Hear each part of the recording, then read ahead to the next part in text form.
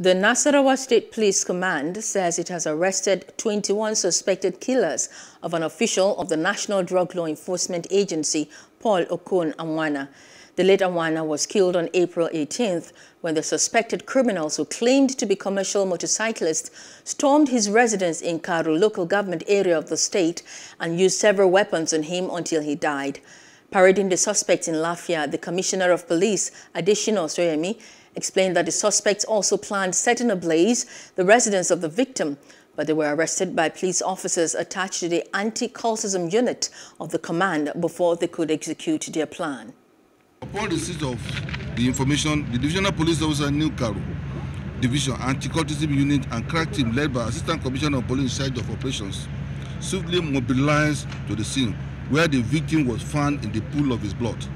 He was rushed to the hospital by the police where the doctor confirmed him dead.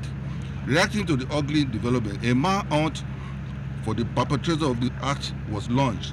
Consequently, via painstaking investigation, 21 suspects who actively participated in the lynching of the victim to death were arrested. They are all here.